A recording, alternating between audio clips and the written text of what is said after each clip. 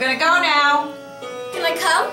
Sorry, Pugs, I'm with Lucas now. Bye. But wait! What if she never tortures me anymore? How would I manage? What if she never nails my tongue to the bathroom floor? What if she walks away, leaving me A-okay, hiding each power tool? Why would she be so cruel? I could stab my arm myself, could rip my tonsils out, could set my hair aflame.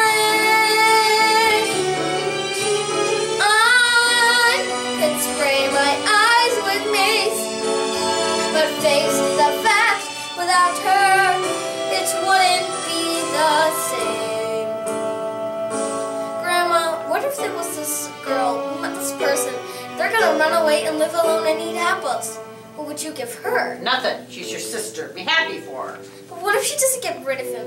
What if all the good times we had are already behind me? That's life, kid. You lose the thing you love.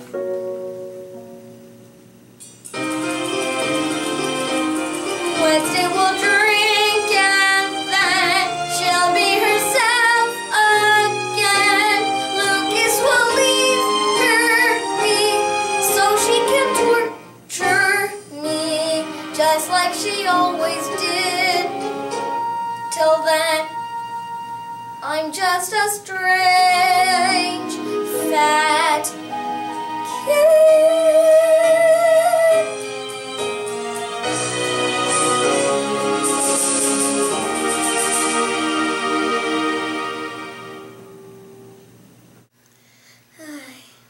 What's wrong, my little cockroach? I can't sleep. Why not? There's no monster in my closet. Well, I'm sure he's hiding someplace else. Mommy, I have a full disclosure. Yes? What if you try to do something to somebody, but ended up doing it to somebody else by mistake? You talking about anyone we know? Well, I was talking to Grandma earlier, and she said that if... Don't listen to that ancient woman. She may not even be a part of this family. Mommy, is Wednesday really gonna marry that guy? She might. Oh no, make me feel better, Mommy. Life's a tightrope, and if the other end is your coffin, here, drink that.